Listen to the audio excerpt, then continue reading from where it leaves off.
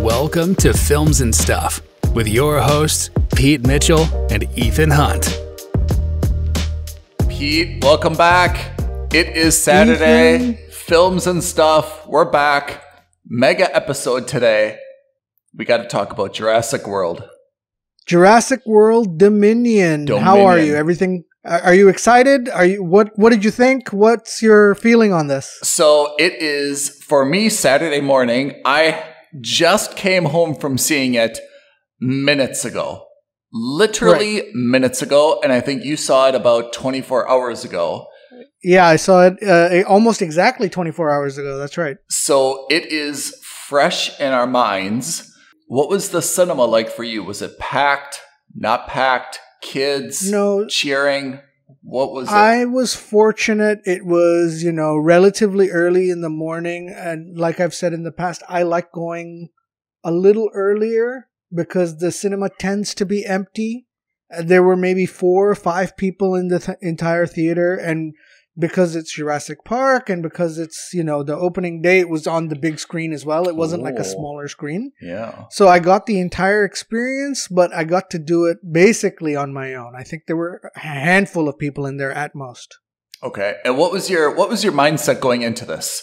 I mean, were you like jacked? Were you wearing your safari outfit and your climbing boots and your hat, and or were you just kind of like, meh, I'll check it out? I was, to be very honest, I was meh because if we're going to split it up, let's look at the 6 movies, as the Jurassic Park trilogy and then the Jurassic World trilogy. Yeah.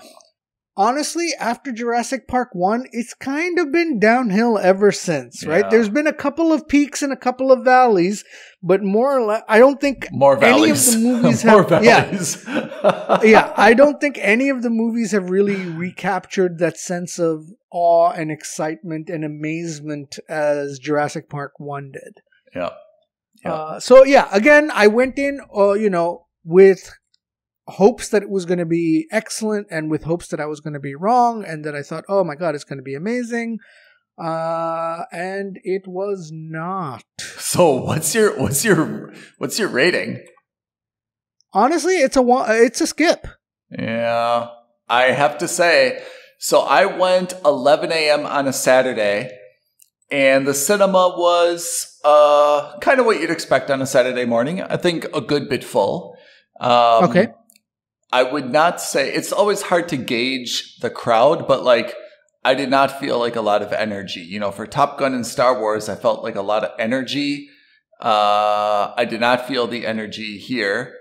And I went in the same way as you. Pretty meh. I mean, I have to say, if it weren't for Films and Stuff, I probably would have waited until this came out on streaming, just because I'm not a huge Jurassic fan, firstly. And secondly, as you mentioned, after number 1, the last 4 have been pretty plain. Miserable. So I just didn't really feel a lot of enthusiasm. And I have to say, this is, from a cinema perspective, absolutely a skip. If you're really a dinosaur fan, wait for it on a streaming service, but we're going to touch upon that, but how many dinosaurs did we really see, and did they play an integral part in this movie at all? So I think they were really just side pieces. Maybe right? That's our first question. Is this a dinosaur series anymore? It's exactly. And I think that you hit the nail on the head. So look, both of us, I'm definitely a skip. I think at best, Ethan is suggesting wait for streaming. At best. Yeah. But I think both of us are leaning towards the skip it. Yeah. And let's just quickly give a very quick rundown synopsis of the movie. This movie takes place a couple years after Jurassic World 2. Mm-hmm. Where you've got Bryce Dallas Howard, who's kind of like this pro-dinosaur version of PETA activist, who's trying to, free them from cruelty. Dinosaurs are roaming the earth after they were released at the end of the second film. they are living in isolation. So she is now like in a full-blown relationship with Chris Pratt, and they are like co-parenting the granddaughter, the clone Macy granddaughter. Lockwood. Yeah. Right. The clone who plays the cloned granddaughter of Attenborough. John Hammond, the original guy who created Jurassic Park all the way back in 1993. Yeah, with Newman. Right? With Newman, exactly. And so you've got, so that's there. Then she gets kidnapped, and she's wanted because it's widely accepted that she's the first cloned human being. And so people want her for a variety of reasons.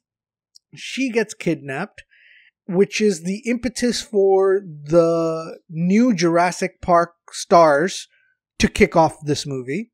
Simultaneously, we find that a bunch of genetically modified locusts are running rampant through America's farmlands and are eating all the crops that are made of seeds or that are grown from seeds not by like this version of Monsanto, right? I mean, it's a very thin allegory, right? So, and that kicks off the plot of this movie for the original Jurassic Park trio with Sam Neill, Laura Dern, and Jeff Goldblum. Mm-hmm. Then they so they go to the story. The second act is with them going to Malta. By them, I mean Bryce Dallas Howard and Chris Pratt going to Malta to save their daughter. They miss her. There's some action sequences in Malta. And then they end up going to Switzerland, where there is a new dinosaur sanctuary created by this Biosyn pharmaceutical group, which is also creating that, those genetically modified locusts, which is where the original trio get to. Automatically, they hook up there, and they're trying to get, evidence that Biosyn is this evil corporation. The two groups, the old group and the new group, meet up, and they have to kind of escape together. And, of course, dinosaurs are somehow ancillarily related, involved in all of this. Yeah, that's interesting, is that we say dinosaurs are ancillarily related, because I agree. I mean, it's the premise is that, dinosaurs are now, integrated into the world, and they're roaming just like, a fox or a deer or a seagull. And, there's various levels of, problems, at least with the predatory ones. But apart from that, there's really not a whole lot of dinosaur stuff. A lot of it takes place in the laboratory. It takes place, in this big Biosyn complex, which looks suspiciously like the new Apple campus in Cupertino, California. Yeah, the big circular thing. And right? Yeah. The boss of Biosyn also looks suspiciously like Tim Keys, Tim Apple. What's his name? Yeah. So and I thought that he was actually a pretty good bad guy. He was a pretty good villain. But apart from this, I have to say, like, I give the creators a lot of credit, because what they had to work with after the fifth one, if someone says, okay, come up with a new storyline, we've seen it all before. They recycled a lot of themes. Surprise, surprise, it ends with everyone escaping in a helicopter. I mean, it's the only way these things end. Stereotypical Jurassic Park ending, really. And with the two apex predators, fighting each other for supremacy. But I have to say, the storyline, while I cannot say it was incredible, it was actually pretty good given what they had to work with. I don't think that there's really a better storyline that they could have come up with. It's hard to... Oh no, I have ideas. Tell me. Okay, so let me go over why I think this was a really bad movie. And when I say bad movie, I mean fundamentally I had problems with it, right?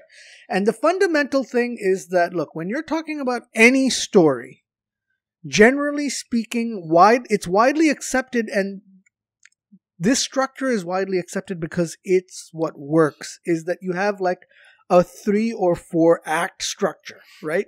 Where the first act is where you kind of introduce the characters of the movie or the story. And you generally have, the first act generally ends with an inciting event, right? Something happens that kicks the movie off. So you're introduced to all the characters. You're introduced to the good guys, the bad guys, some ancillary characters, some plot, and maybe not the plot overall, but the location and the set piece, and you get an idea of what the plot could be. And then Act 1 generally ends with some inciting event. Act 2 continues where you have the impetus of the plot. Really, it's the maintenance of the plot, and, something else happens that keeps the plot going. And then Act 3, generally speaking, is kind of like the conclusion, right? Where you have another sequence, which is like, this is what the story is kind of wrapping up towards, and you have some kind of conclusion. It's, what we learned in basic, English 101 when we were in middle school, which is you have to have an introduction, you have to have the main story, and then you have to have a conclusion, right? Like in any essay. Oh, yeah. And this, I felt like it didn't have any of those structured properly, right? In Act 1, you're introduced to 2 groups of protagonists and 2 different plots, right? One, which is about this evil group of poachers who are kidnapping humans and dinosaurs, and they're going to like this shady dinosaur market in Malta. And the second is where you have also now a second plot, which is about a shady organization which has like bioengineered some crops and some locusts, and they're it's a profit driven motive. Then the second act, it's just basically, the second act for me was basically just the Malta action sequence, right? Pete, you and I have been to Malta. I have comments about that too, by the way. And I don't recall Malta being anything like that. Did Malta relocate to the Middle East or to like Egypt? What's so funny is it was one of my, it's my 6th point on my list of notes that I made after this. And I'll get to that as well. And then Act 3 is where you see the plots merge, right? The 2 main plots merge, and then they have this like weird melding, and the conclusion isn't really a conclusion. And as you and I have both pointed out, this is a Jurassic movie, but dinosaurs are not really the main impetus of anything. They're kind of like, oh, and by the way, we also have dinosaurs who are kind of like obstacles to the... they're like dinosaurs play like the it's B-level bad guy. It's a corporate espionage film that takes place in a zoo. That's another way of saying it, right? If you remove the dinosaurs and put it into a wildlife sanctuary, it would have been exactly the same thing. Or a jungle. Instead of dinosaurs, it could have been it could have been rhinos, it could have been lions, it could have been jaguars, it could have been any normal animal that we know. Rhino. And it would have been exactly the same movie. Right, which again, and to be fair, that would have added even more credence to it, because at least we can appreciate that rhino poaching is a real thing, elephant poaching is a real thing in Africa. All these things are real problems that we see in the world today, and I don't understand why they needed dinosaurs in this movie. Well, I mean, it is Jurassic Park. But that's the point, right? So, and that's another thing. I agree. You're saying the plot didn't actually need dinosaurs in it. They wrote a plot, and then they just sprinkled in dinosaurs because it's a Jurassic movie. It should have been a movie written around the dinosaurs.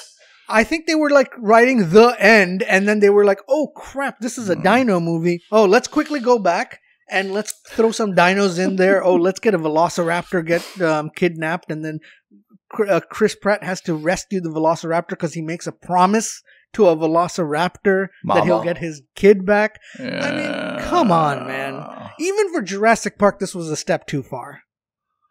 I mean, that's not even my biggest problem. I think my problem is that that's not even my biggest problem. Yeah. And then, by the way, going back to your point, which was my 6th point of furious note-taking, what is this Hollywood obsession with making any non-US place that's even vaguely exotic have a sepia tint, right? Malta, you and I have been to Malta. We spent 3 or 4 days there together on a work trip. Malta does not look like it's in the Middle East. No, it's not Morocco. Look like it's in the Middle Ages. Yeah. And for the love of God, like, it's a modern city. It's a modern country. And of course, every European city in Europe and most even East Coast U.S. cities have an old city element to them, right? There's cobblestone. But this certainly implied the entire city or the entire country was basically back in the 19th century, ruled by some, ancient Middle Eastern king or some Moroccan king. It felt like something out of Indiana Jones. Yeah. It didn't feel like an old city, like a real city. Yeah. Right? And the whole place isn't a marketplace and a square. And also, Malta, a famously small, compact island nation, dino trading. And then all of a sudden, they escape and nobody seems to care when they're in that, little the black market. 2 huge dinos have escaped, and people are still gambling in front of the fighting pit. You just see a guy like riding his bicycle, and he gets eaten off the bicycle. And then he gets eaten off a bicycle. If you would see that, you would probably take a different alleyway. Like, I'm maybe not going to take my usual path to work today. People would lose their minds. Like, I don't understand. And everyone was so nonchalant. They're like, "Oh, it's Tuesday. Well, I guess the dinosaurs are out." We live with dinosaurs now. I mean, the problem with this movie was it was all over the place. I think it had 2 competing plots, and it didn't do a good job really of integrating. It had really nothing to do with dinosaurs. They say it did because they very, very loosely put in dino DNA being crucial to solving, a lot of genetic problems. But then why introduce the locust element? But why, and if you're going to go with that Monsanto thing, then why introduce the element of the kidnapping and poachers? It just made no sense. But Pete, can I identify what I think the biggest problem is? That there's a lot of movies that you and I can pick apart the plot, but there's also some movies that there was not a single time in here I even came close to laughing.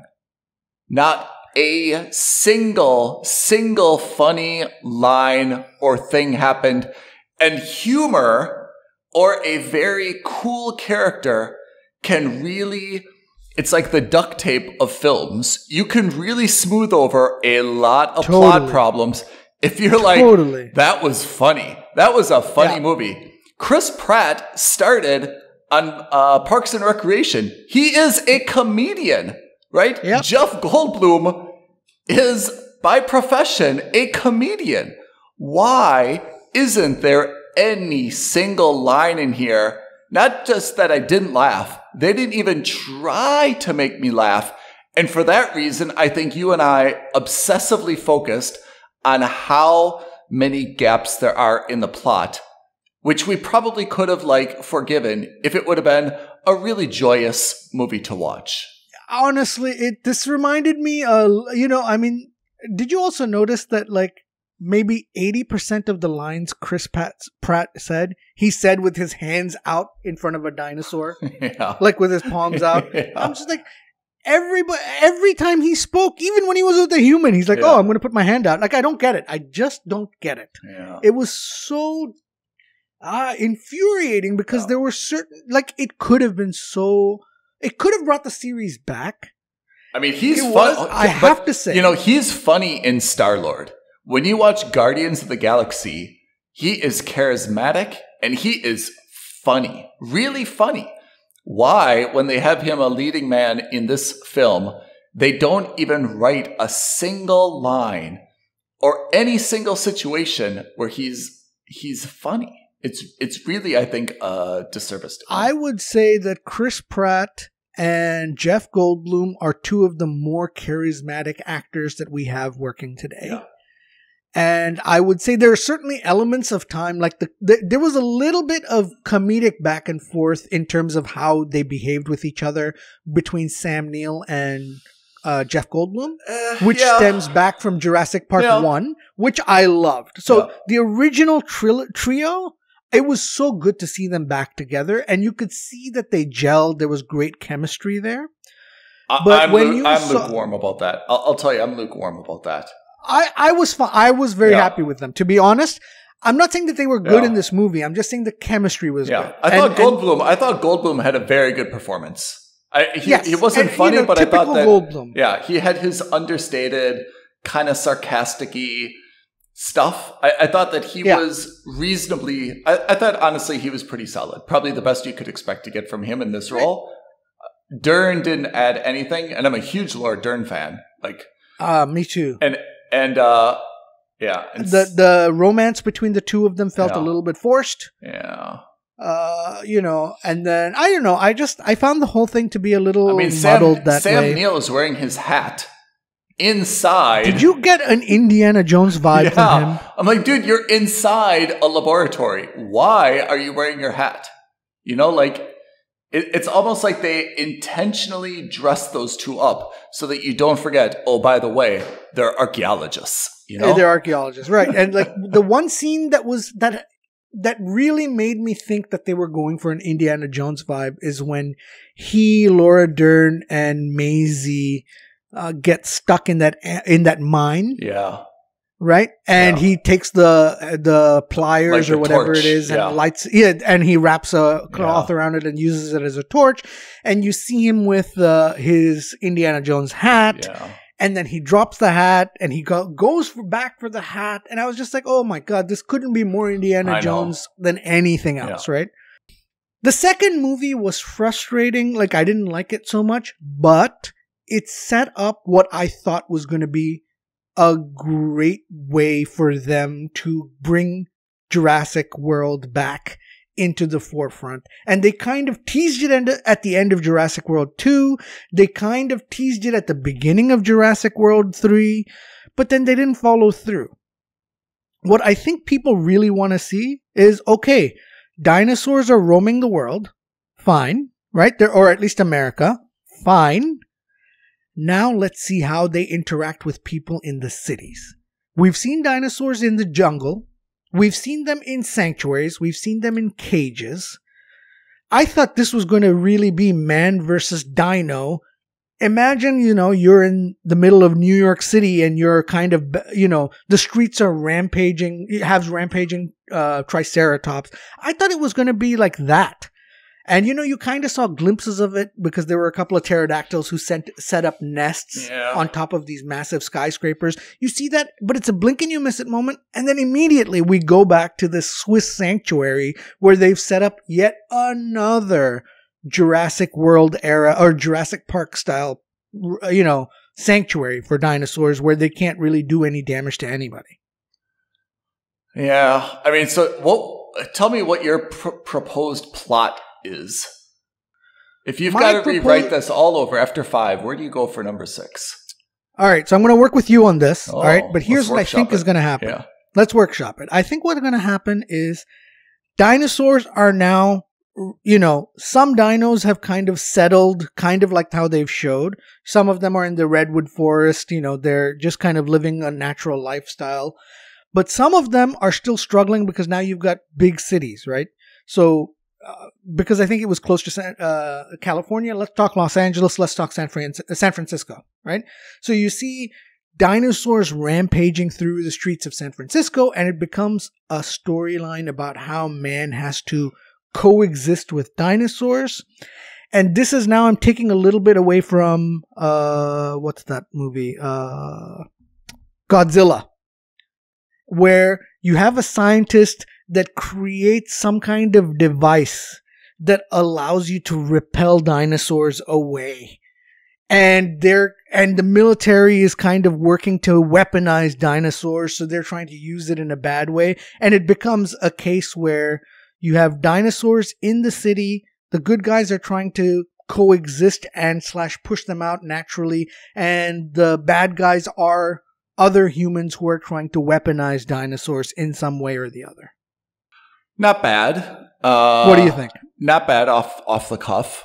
How about, let me throw this out there and you tell me if it captivates you at all. What if we have dinosaurs now, since they're living in the modern world, are susceptible to, the types of viruses and bacteria that they were never exposed to. And suddenly they start dying off. And instead we need some rescue mission. And I mean, I'm just making up the science as we go. There's, some dinosaurs that are, nestled away somewhere and they have to go back to the island and find a male and a female and reproduce them and kind of save them and then put them like in a sanctuary. I'm kind of okay with the idea of a sanctuary, kind of like in the Swiss-Italian Alps. That seems like a little bit realistic to me or okay. But I feel like I wanted more of I wanted to, it's fun when you kind of flip the script. The dinosaurs have kind of been the bad guys previously, where they were causing damage. They were eating people. I thought we would like flip it a little bit and suddenly it would be, let's actually save the dinos. They're not able to survive. We thought that they were going to be these predators that were going to be causing havoc in the cities. Like you mentioned, the Triceratops is running through the streets of, Los Angeles or something. But let's say that starts and suddenly they're like, hey, we can't deal with the smog, the pollution, all this other, bacteria that we never had a million years ago.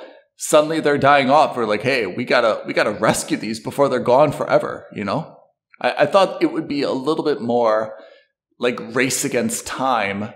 In here, there was no dramatic element here. There was no race against the clock. There was exactly. There was nothing that was kind of driving you forward in in a way that created tension. Yeah. Right. Or what if we flip the script one more time and say, hey, what if the dinosaurs are bringing diseases from 65 million years ago that not we bad. Can't deal that we as humans can't deal with. That's not bad.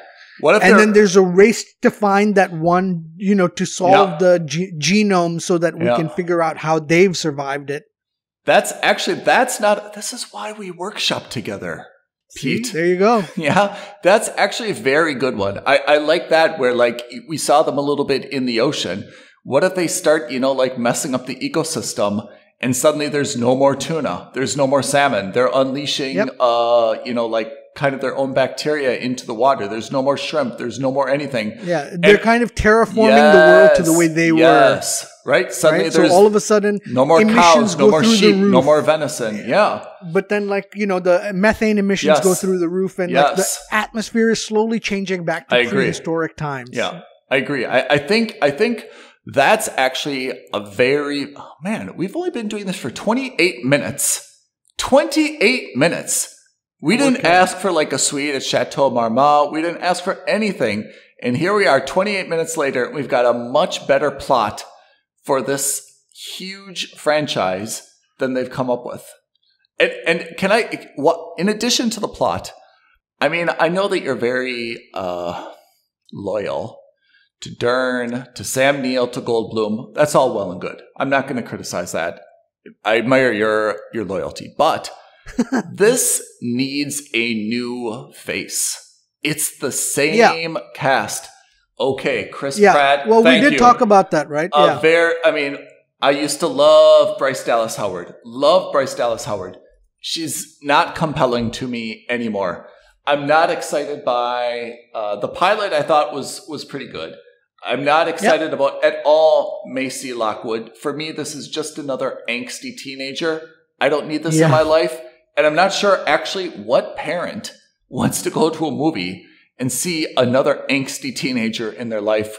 I thought it's unnecessary, not lovable, unnecessary, to be honest. But I would have loved to see like a new face. I don't want to see Henry Wu again and try to make him into a good guy.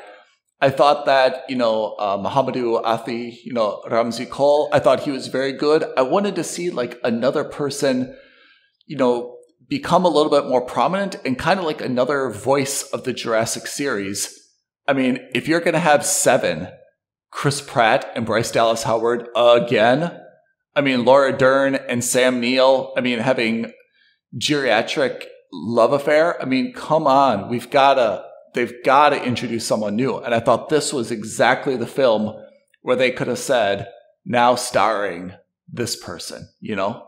I really, really feel like that's a missed opportunity if they want this to be a sustainable franchise going forward.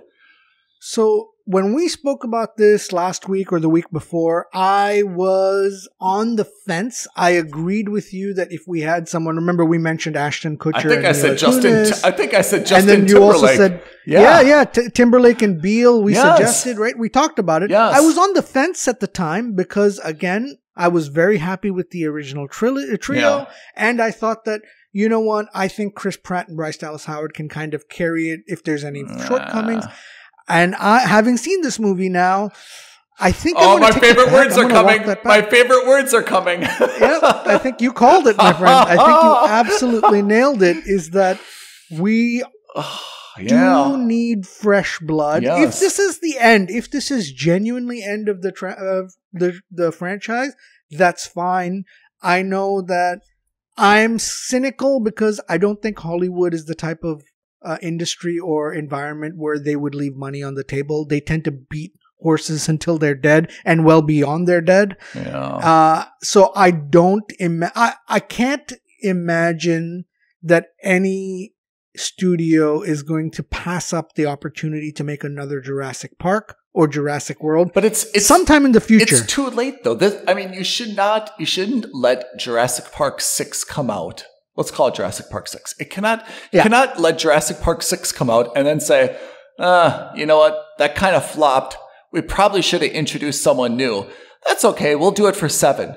I mean, the time to do that was in 6. Say, hey, 5 wasn't so great. We need something to carry 6 into 7. Let's introduce new blood. This was the time to do it. And I'm really disappointed. It could have been someone in the lab. It could have been, Ramsey Cole.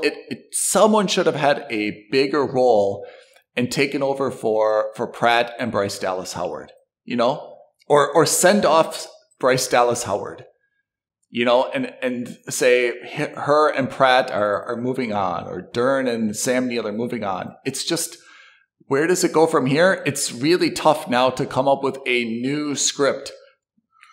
And you're going to have to really do a lot of gymnastics, I think, to explain why one of these characters is no longer there.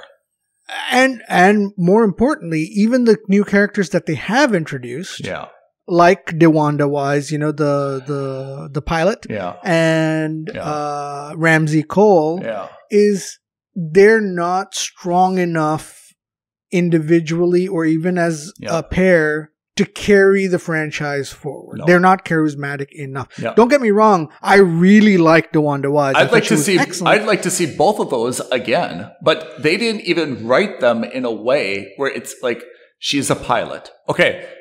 Do you need another pilot? And you see her that she gets the same plane at the end of the movie, and that's it. So, I mean, one of the great things that Fast and Furious has done, despite some awful plots that we could tear up, is they've always gone out and they've brought in talent, and that's always kept it fresh. And I'm really not clear why Jurassic Park, which was kind of a middling franchise even before 6, didn't adopt the same strategy and say, hey, okay, The Rock's not available. Okay, this person's not available. Let's go get Kevin Hart. Right? Let's go get this person. Let's get John Cena. Yeah. Let's get, whoever else. Yeah. Whoever else. Yes. Yeah. I mean, that's what I think is a lost opportunity. Yeah. I imagine that if they're going to make a 7th movie, it's going to be a whole new fresh batch of characters with zero reference to the original characters. And when I say original, I mean not just the trio, but also not just the original 3, but then Bryce Dallas Howard and Chris Pratt from the second movie. Yeah. And it's going to be set in a world that now has dinosaurs in it, and that's it. It's not going to have anything to do with any of the previous movies. It's just, for me, fundamentally, the Jurassic Park movies have genuinely been disaster movies, right? Disaster movies with dinosaurs in them. Yeah. There's always some element of tension, and this movie didn't have that element of tension. I agree. So I don't know. It felt really flat for me. I walked out of the movie. I was disappointed. And again, as you rightly said, it's not a movie I would have normally seen given how the second one ended. But I still walked in hoping that it had changed. Any scenes that you liked? Any scenes that you can say, hey, that was actually pretty funny, or that was pretty good? Can I give you mine? Yeah, please. I thought when Bryce Dallas Howard ejected from the plane and she's like in the seat with a parachute, that seemed like it was filmed with like a selfie stick. I thought that was actually very, very cool. Yeah. I thought that was a very, very good scene. Yeah. Because it focused on her the entire time. Yeah. She's like on this gyroscope kind of thing where she's going around in circles. And I thought it was good. You're right. That was good. I thought that was a very, very good shot. I thought when the locusts caught on fire and escaped and kind of like created all the havoc from the sky and were falling, I thought that was pretty cool. Although I was wondering, since everything was ice and snow, what actually caught on fire? I just don't understand how a bunch of locusts can set the entire forest on fire. I mean, it was... Like, I get if they were all concentrated in one area and you set off one tree on fire and that spreads, but they were like miles apart. But it was snow-covered Alps. I mean, we saw that there was snow. We saw that... I mean, actually, it's a little bit unclear what this terrain was like because when you think about it, Bryce Dallas Howard crashed into something that was clearly a jungle. Yeah. She was in water. That's right. She was in water, but then close to the headquarters, Pratt and DeWanda on Wise an ice lake, right? Were on an ice lake. Yeah. Wait a second. What's the... It's 10 different biomes within 5 kilometers of each other. Exactly. What's the climate? I honestly think that what they did was, look, let's throw some cool new dinosaurs in there. Let's throw, a therizinosaur in there. Let's throw, that feathered raptor thing in there. Which is cool. That can, all cool, but then they built like these one-off 5-second long action sequences around them or set pieces around them, and then you forget about them. Like there was no, the real beauty of Jurassic Park 1 was there was one T-Rex, there was one pack of velociraptors, and that's really, in terms of the danger, that's all you were really ever worried about. You saw a few other small compies, you saw like that spitting thing for Newman.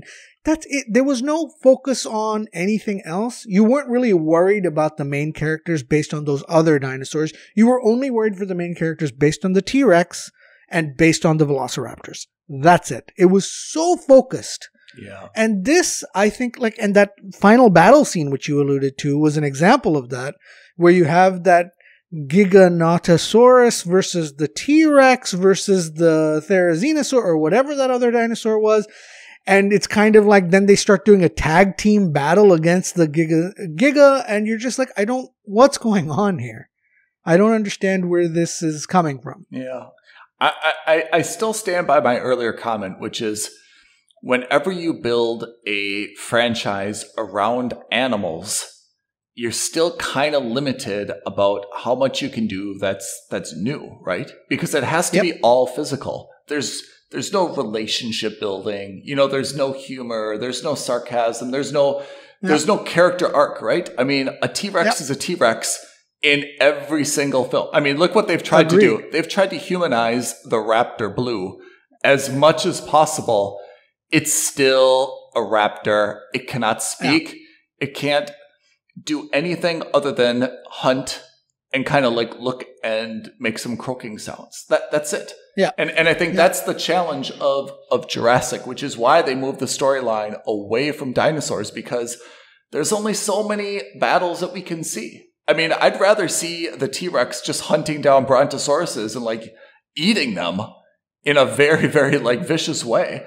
I'd be interested in that. We haven't actually seen like the carnivores going after the herbivores at all, but apart from that, I understand why they had to move away a little bit. I think it's tough. I think it's really, really tough to write the script, but I agree with you. We came up with something better within, 20 minutes of this podcast episode than I think the writers came up with. And I know that they wanted to do something in kind of the mountains of the US. Then they wanted to go somewhere kind of exotic in Europe, and then they wanted to take it back to the sanctuary, but it's, you know, I think if you had that and the you know, the element where we're saying that a virus from the Jurassic era comes back to modern day Earth and humans can't handle it, I think there's a way to implement all 5 main characters in that, right? You have the paleobiologist working with the so you have Ellie Sattler working with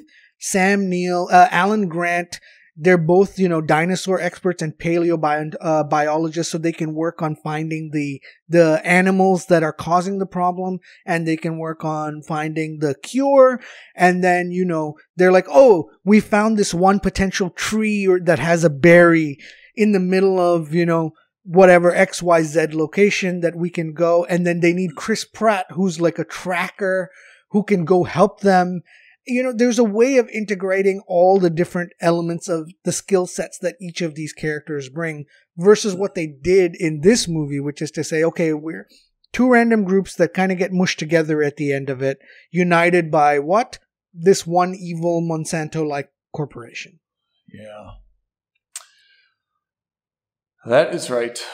That is right. I'm sorry to say this, but Sam Neill is still working in an archaeological dig, like brushing off dinosaur bones with a toothbrush. Why? He's got to really love it, or he needs the money. But who is funding him? Who's like, you know what? I think we should give this guy a grant to dig up some old dinosaur bones. Never mind that there's dinosaurs all over the place just walking around. Touche. Right? Touche. That's actually really valid, by the way. I think you nailed it. It's like, wait a minute. Why do we need archaeologists anymore? We've got live specimens. He should have been. He should have been unemployed. Honestly, he should have been like Fat Thor, unemployed. And Laura Dern went to him and said, "Look, Sam, I got a job for us. You're not doing anything. No one goes to your lectures anymore. No one's reading your book. You can't get grants. I've got an idea. Let's do this." Jeez, that is such a good point. I didn't even think about, because why do you need an archaeologist to study dinosaurs? That makes no sense. It would have been, but you know, it would have been funny if like some student would have been like, you know what? I think this was like a 2-legged creature. And all of a sudden you see like the exact dinosaur, like running through their sight and like tearing everything up, right? They're like, oh, there it is. Yeah. If they're going to do that, like at least make it that's really funny. Humorous, right? No. That's really funny. No, like I like humor. that. Like, yes. You're so funny because you're so right, because Jeff Goldblum did make that point, right? He's like, why am I doing this job? I've got 5 kids. I've got to feed them somehow, right? Like he made that point, was like, I'm working with the evil empire because they pay well, and because I need the money because I've got 5 kids, right? Which again plays into his character, plays a little bit into that humor element.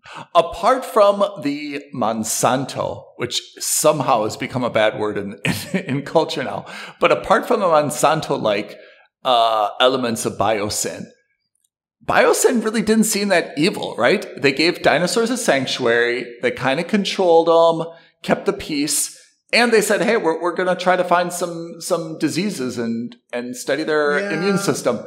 That didn't seem bad at all. It was just that and the kidnapping, right? The working with illegal poachers. That's kind of not great. I mean, I guess that gets back to, you're really worried about the poaching of the dinosaurs?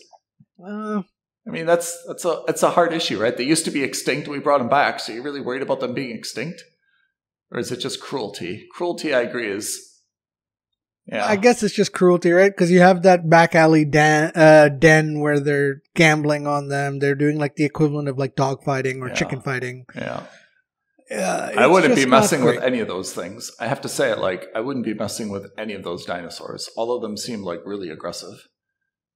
Yeah, it's just it seems so counterintuitive, right? I don't know. Yeah. It just... What did you think of my favorite, Soyona? And her laser guided dinosaur system. I think, as I've declared on this show many times before, I have a massive crush on her, so I give her a free pass. Yeah. I give her a free pass all the time. What did you think of like her laser guided dinosaur system though? Yeah, I thought that was a bit ridiculous. Yeah. Let's be fair. Yeah. Like, why? They're not cats. They're dinosaurs. Yeah. You know, you can't point a laser. And they.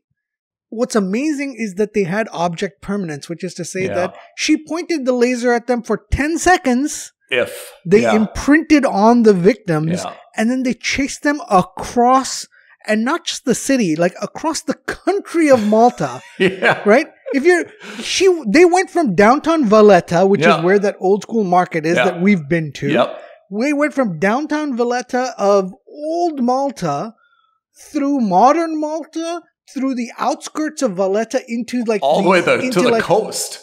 Yeah. To the coast, which is literally on the other side of the island. Yeah.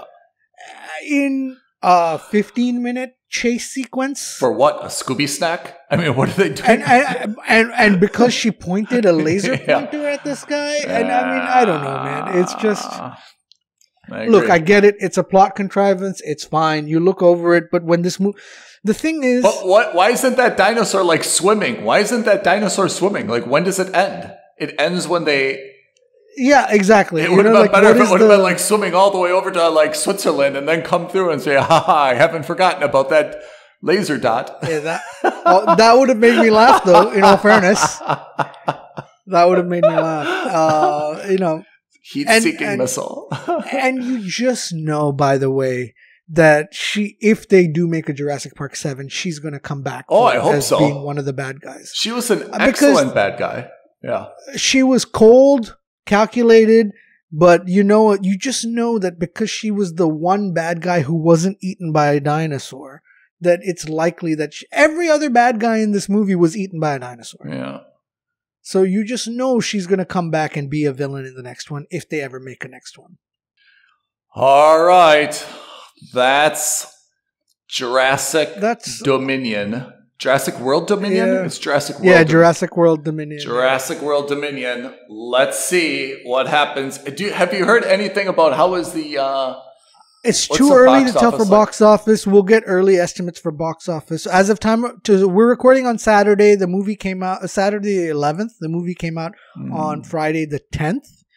And I think what we're going to see is it's got two problems. One, the movie isn't good. And two, Top Gun is still in the theaters. So I think what we're going to see is that that's really we'll get early estimates. Yeah. We'll get early estimates to box office receipt tomorrow, 12th of June. And we'll get final numbers probably sometime midday on the 13th, on Monday. So I will see how it goes. I really expected that even if this movie were mediocre, which this movie is well beyond mediocre to terrible, I thought that, you know what? I don't care if the movie is not good because I didn't like Jurassic World 1 so much. I didn't like Jurassic World 2 at all. No. But they both still made $1 billion. One, like Jurassic World 1 made like 1.6 billion or 1.4 billion. Jurassic World 2 made 1.1 or 1.2 billion. Is that so right? I thought in my mind, I thought that even if the movie isn't good, even if I don't like it, there's still going to be dinosaurs. There are going to be some good action sequences. I think this is going to be the perfect blockbuster summer for it. I thought it was going to be, that's why I think I had ranked Jurassic World 3 as my number 2 film in the cinemas. I think this is going to come way down. I think it's going to not. I think the reviews are so bad for it right now that even people who are desperate to see movies would say, you know what, I'd rather go see Top Gun a second time than waste my time watching a movie that's terrible. Which is why, at best, I think this is going to be a movie that people are going to adore when it gets to streaming. But when it comes to, going to the cinema, I think you should avoid it. I think you should avoid it at all costs. I think I'm going to read these off. I get this from the numbers, which you and I subscribe to, right? So I will read these off in order. And I assume this is adjusted for inflation. I think so, but I'm not going to. Generally speaking, by the numbers is, yeah. So Jurassic Park 1993. You want the worldwide or do you want the domestic? No, go worldwide. Let's go worldwide. Let's be global. Okay. 1993, Jurassic Park, the original, $1 billion. Amazing. The second one, 600 million. The third one, 365. Huge drop. Yeah. 14 years later, people kind of forgot about it and they were excited for the reboot. Jurassic World, 1.7. There you go. Yeah, that's crazy. Fallen Kingdom, 1.3. And then, unbelievable. Actually, they've got Dominion so far. Oh, they've got estimated already? Yep, and it's 74 million. Yeah, but that's probably just the Friday numbers, and that's probably that's few. That's I don't know how 10th. many. That's up to the 10th. Yeah. Yeah, exactly. So it's going to break 100 million for sure because it's still a Jurassic Park movie. There's still some dinos in there, and no matter what, you're going to get the diehards. But I think it's going to use. I think where you're going to see the drop off is next weekend. I think the first weekend people aren't reading reviews, aren't watching. They're not listening to films and stuff. They're going to go watch the movie. They're going to get utterly disappointed. They're going to listen to films and stuff, and they're going to realize, oh my God, we should have waited. We should have heard films and stuff first. Yeah, I agree. It's really, when they had those numbers though, it really justifies bringing in a new big star. Honestly, if they bring in just Timberlake and Beale, I'm just making those people up, but I mean, wow, if they would have done that and had those carry then from 6 to 7, that seems like it would have justified another billion plus, and it would have set 7 up for something really great, you know? Maybe. Yeah. Maybe. I still think that the fundamental issue with this movie is the plot structure and the writing structure. No humor. No humor. And if you don't want to have like humor or good level fun, that's fine too. But then make sure that the movie is good. Top Gun didn't have me rolling in laughs, but the movie was good. So I didn't. You can excuse the fact that you're not walking out of the movie laughing your head off, but that's fine. That's not what the movie is designed to do. And when you have someone like Jeff Goldblum and when you have someone like Chris Pratt, two naturally comedic stars, try to throw in some humor in there. All right, Pete. That's our view. That is our view. It is time to wrap it up for today, but we've got at least several other episodes that we've got to discuss, which is Ms. Marvel. We've got to discuss Adam Sandler's Hustle and season 3 of For All Mankind is out. We've got to discuss all those, Pete. That's right. We're going to do that. So I think we'll talk about Ms. Marvel definitely, maybe along with For All Mankind in one episode, maybe 2. We don't know yet because they're only one episode of each has dropped. We don't know where it's going yet. It's too early for both of those series, but yes, we still definitely have some good thoughts on them. All right. Thanks everyone for joining us. We will catch you next time on Films and Stuff. Thanks, Ethan. Bye. Thank you for listening to another episode of Films and Stuff. If you haven't already, please subscribe and review on Apple Podcasts, Spotify, or wherever podcasts are downloaded. Films and Stuff. There is no substitute.